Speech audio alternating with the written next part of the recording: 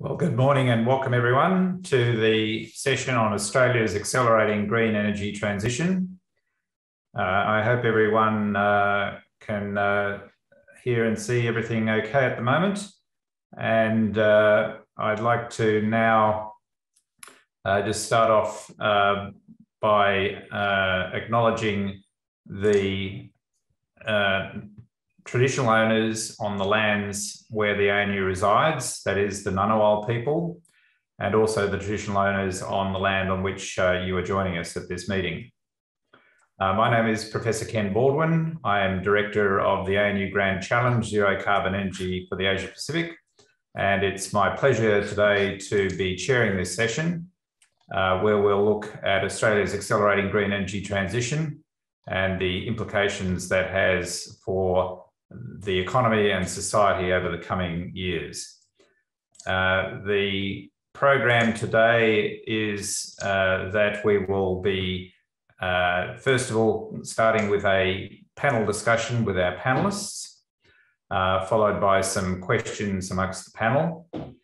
I'd also like to welcome any members of the media that have joined us today, and to remind you that if you'd like to join the discussion on Twitter, then please use hashtag ACLForum as the handle. So now I'd like to introduce our panel, and let me start with the first of our speakers today, Leanne Bond. Leanne has a background in engineering and is interested in the transition to low carbon energy sources.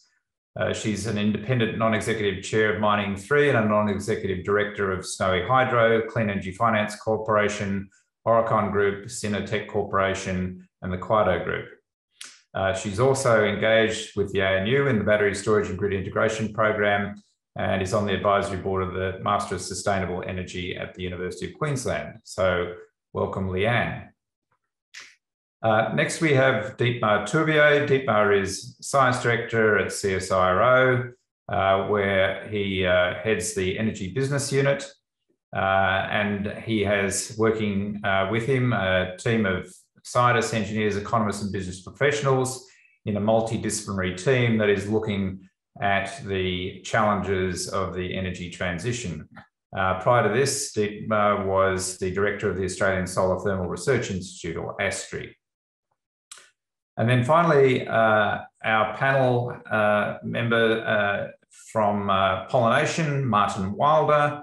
He is the founding director of Pollination, which is a global climate advisory and investment firm that's focused on developing innovative policies, ideas, and investments that enable our economies to rapidly transition to net zero whilst preserving natural ecosystems. So Martin has a background in the sector, particularly in his association with the ANU, where he's adjunct professor of international climate change law, and he's also a member of the Wentworth Group of Concerned Scientists. So welcome, Martin. So now what I'd like to do is to offer each of our panelists the opportunity to speak for a few minutes on some of the key issues that they see in accelerating the green energy transition. And we will then follow that with some questions amongst panel members, so that after that, please get ready to put your own questions, which you can do, as I said before, by using the raise hand function in the toolbar at the bottom of your screen. So now what I'd like to do is to invite Leanne Bond to give us her perspective on what she believes to be the important aspects of the energy transition. Over to you, Leanne. Thank you, Ken. I'm coming to you here from Brisbane, which is the Yagara and Turrbal people, and acknowledge the elders past, present and emerging. I, as you've heard with my portfolio, enjoy a lot of different perspectives on this topic. I'm an engineer, a chemical engineer by background, and started in the oil and gas industry, the energy industry, and have really moved with this emerging topic. The first time I came across the concept of climate change was, I was doing some environmental management study probably in the 90s. And to be honest, I just thought it'll all be done. You know, there's low-hanging fruit. We'll work this through. I had seen the hole in the ozone layer in the 80s be closed because we banned CFCs, and I just thought that would happen. And I suppose I was a bit surprised years later, when I came back to the topic, that we hadn't really done even energy efficiency. So it's interesting now that we're really focusing on technology. As an engineer, I do think we can solve problems. So I'm intersecting with it, I suppose, through research, education, policy, technology, and investment, which gives me a very interesting perspective on different ways of looking at this. All of my comments today are personal, but informed by my portfolio. So I think I was really heartened to hear yesterday from Jo Evans and from our treasurer, but Jo said, you know, this is all fact, no room here for belief. And I think that's a big change that has happened in the last year or two. I think people do accept that there is an issue, and anyone that saw the IPCC report presentation yesterday would understand. So what needs to happen? Well, if I just describe very briefly some of the things I'm involved in. So ARENA and CFC obviously drove a lot of funding in the early days for renewables and continue to do that. But now I'm moving on to strengthening the grid, supporting transmission and decarbonising other sectors, property, transport, agriculture, looking to how do we bring in electric vehicles and hydrogen. So a lot of these things, it's a financing challenge. In the beginning, solar and wind, the business payback wasn't clear. So there was a role there. Now banks are more able to fund, but a lot of the emerging solutions don't yet have markets. And hydrogen, there was a comment yesterday about supply chain for hydrogen. It just doesn't exist yet, so it needs to be built. Snowy is obviously heavily involved in also firming the NEM through building the Snowy 2.0 project, additional pump storage, and already plays that role with its current portfolio, supporting the NEM when it needs firming. We're also building the Hunter Power project for gas peaking to fill that gap as well. Oricon and Synertec are probably looking at it from an internal perspective, but also how to assist clients. All of the listed companies are now realising that they need for their investors and their staff to make commitments to transitioning, and also for their risk profile. So there's a big role there in both developing solutions and applying existing solutions, but also developing new technologies. In my role as chair of Mining 3, we spend a lot of time thinking about sustainability of the mining industry and how to have a smaller footprint, but also be there to develop the critical minerals that we will need for this. And, you know, through the University of Queensland, we're training the next generation of people who are going to solve these problems. So the Master of Sustainable Energy takes people who are already in an industry of some sort and gives them the skills and the thinking that they need to be able to engage with this topic and solve some of these problems. And the battery storage grid integration project is more into the deep research that we need. So I really get that there's a lot of different things we have to do, not just one thing. And I think really the people who first caught on to the need to reimagine our energy and our carbon footprint was really insurers. Now investors, staff, customers, everyone is engaged in this topic. So I think I might leave it there. There's definitely a pace at which people are engaging with this topic, and I'm looking forward to this discussion. Thank you very much, Leanne. Now I'd like to call on Dietmar Tourbier to say a few words on the topic. Thank you, Dietmar.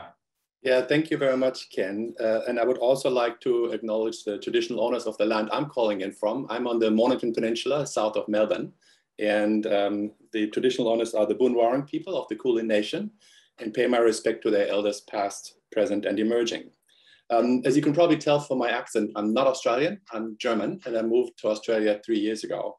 And before I joined here, I actually had 20 years at GE developing technology in the energy space. So I'm very happy to see that Australia is choosing a technology path.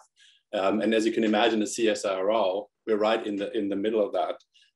A lot of what Leanne just said earlier resonated with what I'd like to say. The transition that the whole world is going through, not just Australia, towards net zero emission energy is a large undertaking. And it's not a one size fits all and one silver bullet will solve the problems or the challenges that we have. Let's not call them problems.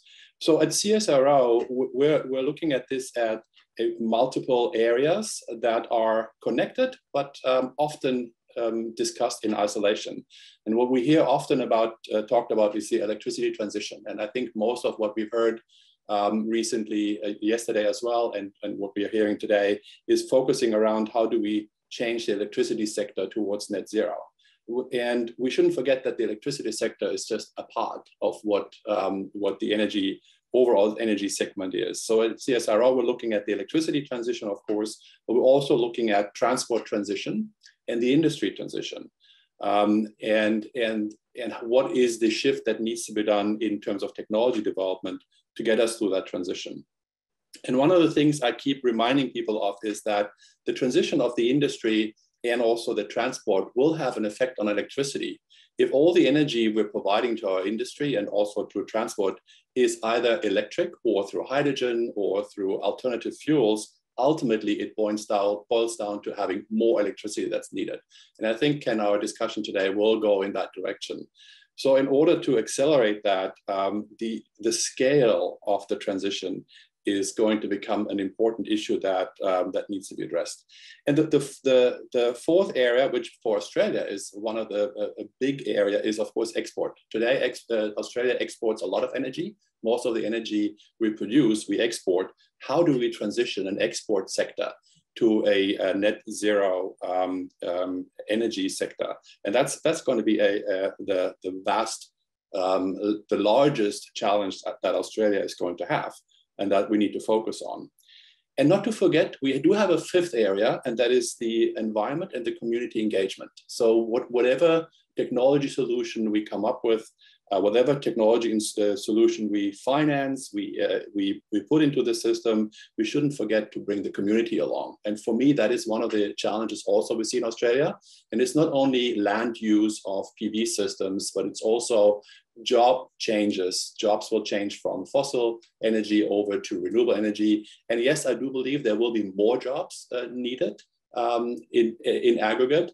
The jobs will be different. So we need to make sure that we don't forget our social sciences, which is also part of a science and a technology as well. And I do like also what Leanne said earlier, a big change to me, growing up in Germany 20, 30 years ago, where there was a big challenge for the Energiewende that officially was launched, I think 11 years ago. It was not an accepted fact yet that there is a climate change, and that has changed dramatically over the last 10 years. So the world is moving to accepting it as a fact that we do have to change. And another big change is the cost of photovoltaics, for example. I started working in photovoltaics in the 80s, and I think they were a factor of 200 or 300 more expensive than today. And everybody was saying they will never get below fossil fuels. And look where we are today. And I think we haven't hit bottom yet. There's still a long way to go. And that's where I think from CSIRO, where technology development is still critical for us. Can we solve the challenges today with technology? Yes, we can. We have the technologies available to make that transition. It'll take time to get us there, and it'll cost a lot of money. So we shouldn't forget the economic factor here. And that's where new technology is going to be needed to get a more economical solution for this transition. So as Leanne was saying earlier, there's a lot of things that need to be done. It's not a one thing that needs to resolve. So at CSIRO, we do work on various different technology challenges, mostly driven to getting better efficiencies, getting lower cost. And that goes across the spectrum from new PV cells to better hydrogen production, better hydrogen storage, better hydrogen transport, hydrogen carriers. But it also goes to cleaner fossil fuels. Because one of the things I do want to bring up, this transition is not going to happen overnight. It's going to happen over a couple of decades. So there's going to be a phase out of our fossil fuels. It's not going to be stopping fossil fuels. So we need to find also ways to help that through that phase of the transition for our fossil fuel to be cleaner. And that does include, in my opinion, things like carbon capture and storage as well. It may be a transition solution, but that transition takes a while. So it's not a short or very short-term solution. And the other thing is we need to remember that this is not a greenfield, and I think that goes along with that phase out. We're not starting from scratch. We do have an energy system today. And the big challenge for us in Australia is going to be to take where we are today and move that as quickly as possible to the end state that we're all striving for. And that transition will impact a lot of people's lives, a lot of people's jobs, because it's going to take a couple of decades. And so that is what, in my opinion, is the largest challenge that we have here. All right, Ken, I'll leave it at that, and I'll pass it back to you. Terrific. Thank you very much there, Deepa. So now I'd like to call on Martin Wilder to provide his perspective on the transition. Thank you, Martin. Thanks very much, Ken. And I think, like Leanne, I come from a broad background, both looking at this at the moment from an investment perspective, both here and overseas, and also for many years chaired Low Carbon Australia, which was the precursor to CFC. I was on the board of that and then chaired ARENA for quite some time. So we've seen over that period a rapid change. I guess I just wanted to reflect on a couple of things that have partly been brought up, but just from a slightly, so a different perspective. So the first is around technology. So we often talk about the technology being now. I think in Australia, we often get to see a lot of the international technologies last. So there's a lot of things that are emerging all the time around the world on energy transition technology. We are probably at the moment seeing 5 to 10 incredible innovations a week, of which probably 70% will never work, but 30% are actually leapfrogging ahead of what is going on. So I think one of the interesting things there is just the speed at which the technology is moving. I think one of the real challenges with that technology, though, is integration, and how do you integrate that into an existing and evolving system, and also the issue of risk mitigation. So when you're looking at a new technology and incorporating that into an existing facility, or into a new process, how do you actually, who bears the risk of that?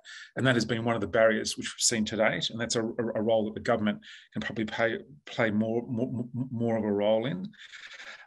Secondly, I think this is all about systems change. It's not just about the change of putting in a new wind farm or putting in a new solar farm or a new battery system. This is about, we have to look at this through the entire system being transformed. And a lot of the work I think that's going on in Europe at the moment is about how do you actually move an entire car manufacturing system away from petrol to electric. And when you look at what's happening with the number of battery gigafactories in Europe that have emerged in the last 12 months, the rate of change is phenomenal. And so when we look at this issue, we have to look at it at a broader level, which is everything from as Leanne was talking about, the minerals that we take out of the ground, all the way through creating the technologies, all the way through to recycling what comes out the other end, wind farms and solar panels, etc. And so that is a whole of economic change. It's about building new manufacturing sectors. It's about doing all of that. And it's really important that we look at this energy transition through more of a systemic view.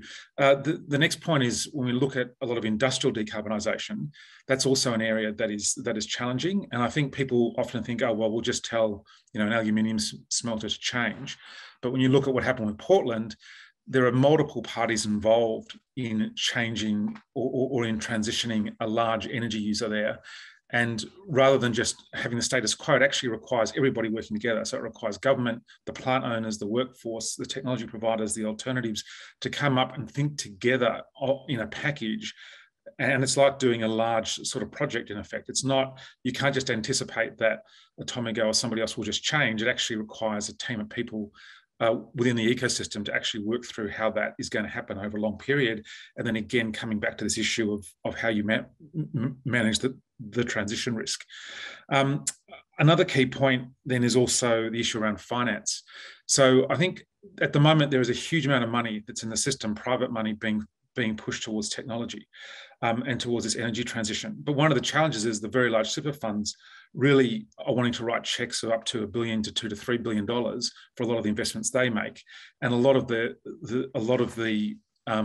energy technologies we see are actually require much smaller funding. So one of the challenges is, how do you actually fund the ideas that need to come through the system? And I think that there's a tremendous amount of money there's money for VC emerging, there's quite a lot for PE, and there's a lot of super fund money, but there's a very limited amount of money to actually develop the transition changes that we need.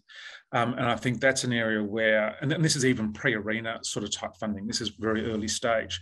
And at the moment, where you've probably seen a lot of the large investors and the institutional investors starting to come further down the chain, so they're coming from large scale investing to PE, but this idea of needing to fund the development of ideas and how to transition economies, which is a role that people like the CSIRO and universities and others can take, and government itself, that is where the big gap is at the moment. And so we're seeing that more overseas than Australia, but we actually need to have more of that focus on how do we actually work out how we're going to transition an entire sector and rebuild manufacturing, for example, in Australia.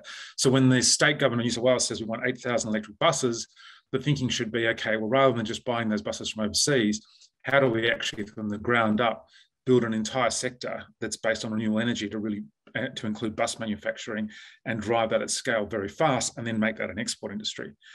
The other point I just wanted to make was also around what are some of the other drivers here. So there are two. One is the legal driver. There are currently 18 pieces of litigation going on in Australia against major banks and other investors for investing in fossil fuels.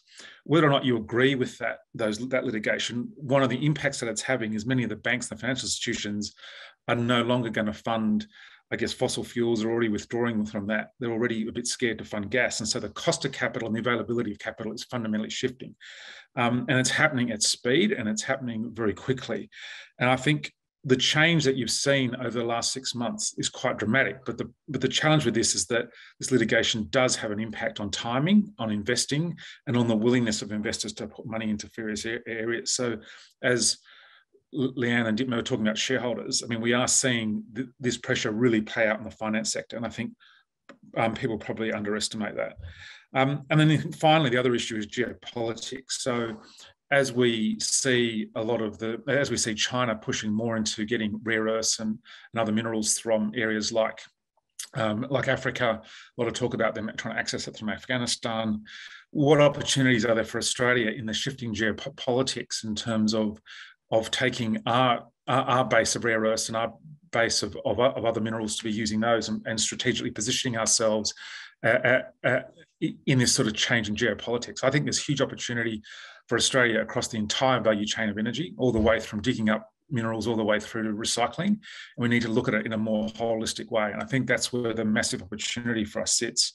And, you know, a key player in that is transmission. And then the final point I'll just make is that a lot of this is difficult. A lot of this hasn't been done before. I think people often think that this is easy, and some of the technologies that we're talking through, even, you know, how do you integrate solar on your roof to cars to putting back into the grid, is pretty straightforward. But it's something that even that is still evolving. So a lot of things that I think we sometimes take for granted that are easy to do are still have to be done. But I think there's a huge opportunity for us, and we just have to make sure that we play it properly. Terrific. Thank you very much, Martin. So now that we've heard from all three panelists today, we'll now just have a quick discussion amongst the group, and invite you while we're doing that to think of questions that you might wish to ask the panel. And you can then do that by using the raise hand function on the tab at the bottom of your screen. So one of the things I think that's not widely recognised by not only people overseas, but people in Australia is that despite the fact that we've had, essentially policy chaos in this country over the last decade or more in the climate and energy space, that Australia is actually now leading the world in the transition of the electricity sector. We're installing solar and wind generating capacity at a faster rate per person than any other country. In fact, 10 times faster than the world average. So our electricity sector is leading the charge, if you like, internationally in terms of the transition that is being undertaken. And this, by and large, is driven mainly by the sheer economics of the price structure for solar and wind. And as Dietmar has mentioned, the cost of solar panels now is factors of several hundred less than it was back in the 80s. And it's very hard to imagine any other technology that has undergone such a rapid reduction. So my question to the panel is, while we're world leaders at the moment and we can see our way maybe over the next couple of years to reaching 50% of renewable electricity by the mid-2020s or approaching 100% in the 2030s perhaps, what are the bottlenecks? What are the barriers that might get in the way of this happening? As Leanne said earlier, she thought back in the day when the ozone layer had been closed that the same could be done for climate change and global warming. Well, we're now moving rapidly down the path in terms of the adoption of renewables by the private sector. What can get in the way of completing this process and extending this to other sectors? I'd like to hear the panel's views on that. Leanne, would you like to say something? Just unmuting. Yes, so there's lots of things that get in the way, but I think the reference to the system and the system we are built on for our electricity sector was designed in a very different way. And I think initially a lot of engineers were saying, well, this can't be done, but now it is happening. And so now it's, how do we do it? And I think there's a lot of decisions being made about how to strengthen our grid. There are requirements for transmission so that we can move energy to where it's needed. And it's the intermittent nature. So there's, again, a framework that's got to be developed to allow people to invest. And there are investments happening. But for instance, the Snowy 2 project, we have the backing of government. So I'm not sure whether a private company could have made that decision. But I think those models of how do we actually present a framework for a private investment to carry the heavy load is one of those. Yes, and perhaps, Martin, going back to your earlier question about unlocking investment, is there a role for government in this? I mean, what we're seeing is a charge being led by and large by industry at the moment. And as I said previously, it's been done in the background of policy chaos, at least in the federal system here in Australia. So what is your view in terms of unlocking the investment that's needed from a government perspective? Yeah, I think there are probably two key things that are required. The first is that, unfortunately, at the moment, the states don't view energy policy or the way they approach energy as an issue that's what's best for the system. It's more what's best for the state.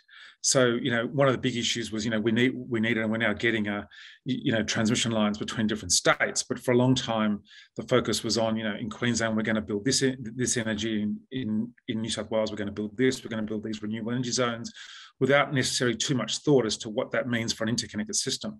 So I think the first thing we need to do is having the states work together, particularly where there's disagreements with the federal government. So thinking about what's best for the NEM as opposed to what's just best for their state. And that ultimately then means what's best for Australia, because if you're trying to build a manufacturing industry on hydrogen, for example, how do you coordinate that at a country level as opposed to just a state level? I think the second key issue is risk and risk mitigation. So, you need to, one of the challenges with the renewable energy zones and with some of the rules is that around the CENI rules was obviously you have the challenge that the generation won't come to the transmission is guaranteed. The transition won't come to the generations there. So you need to, there's been a lot of work around this, but where someone's either, coming in to build new technologies, they need to know that they can put it on the ground, it can be financed, and they can therefore get the finance. So the governments, can play a really important role there in terms of underwriting new assets into the system or underwriting the risk. And at the end of the day, when we did the large-scale solar funding round at ARENA, everybody said that wasn't feasible, it wasn't going to be possible. We didn't have people in Australia who knew how to build those solar farms. We didn't have banks who knew how to finance them. But going through that process, that basically de-risked the process. And at the end result was that the cost came down and you found ways to make that happen. So I think government can play a very important role in short-term risk mitigation, which ultimately, I don't think there really is much risk, because if it's done properly, people will find solutions to make it work. Thank you, Martin. And Deepa, from the perspective of moving beyond the electricity sector, we see that this is accounting for roughly a third of our emissions and a similar sort of fraction of our total energy use. What about the other sectors in the economy? And as you mentioned earlier, what about the export sectors that are beckoning in terms of a shift from fossil fuel exports to renewable energy exports? Yeah, that's a tricky one, Ken. Before you go there, I want to respond to something Leanne said about the need for the system to be strengthened. That could be a barrier. I want to make sure we don't forget that when we do transition all the sectors simultaneously, the transport sector will require another 70 to 100 gigawatts electricity that we don't have today. So when we design the system for transmission, distribution, and storage at the right spaces, we need to make sure we have the future development of the entire system in mind and not just solve the problems that we're seeing today. So we need to solve the problems that will occur in the next couple of decades. So I want to make sure that we keep that in mind. And then confounded with that, the export sector, as you mentioned, when you look at the energy flow in Australia, the export sector is about 20 times the amount of energy that we actually use domestically. So there are a couple of ways to solve that challenge. One of it is to export the same amount of energy, but as renewable energy. I don't think that's feasible. I think that it's, first of all, the world will probably not import that much energy when it's renewable energy. And second of all, it's probably not feasible for Australia to build an industry that generates 20 times the amount of energy that we have today in Australia in terms of renewable energy. That's just going to be a big challenge for us to do. So another way to solve that is think about shifting our export products into more value-added products, putting energy into products that we then export rather than exporting directly the energy. So it will be a mix. We will still in the future export some energy, some form of green energy in terms of either hydrogen itself or in terms of HVDC lines into Polynesia. And so that will be part of it. But at the end of the day, for us to continue to export that form of energy, I think it will be important to embed that into more value-added products. That could be sub-products of end solutions. For example, it could be parts of an overall car, or it could be pre-processed ore. It could be or pre-processed any other minerals rather than shipping the raw minerals. So the solution for us in the export sector to still continue having a big export market is to think about partly exporting the clean energy, but also partly exporting green products that are produced in Australia with green energy. Yes, indeed. Good. Well, I think we might now wrap up the session. We're getting close to the closing time. So I think we've had a very good discussion here about Australia's energy transition, and some of the challenges and some of the opportunities as well that we face. And I think that, you know, one of the key points that has come out of this is that there are not only many things that need to be done, but there are also many players and many drivers that will make this happen. It's not just up to one sector of the community or one sector of the economy that will make this transition work. It's really across the entire range. And I'd like to just wrap up by thanking our panelists again. Thank you to Leanne Bond. Thank you to Martin Wilder, and thank you to Dietmar Touvier for providing their insightful perspectives today. Thank you again to the audience for your participation and your questions. We keep an eye on the chat function, so if you have other questions that we haven't answered, perhaps we can answer those online for you. We again thank the Crawford Leadership Forum for the opportunity to talk about these really important issues with you here this morning. So thank you, everyone, and we look forward to seeing you at subsequent events. Thank you very much.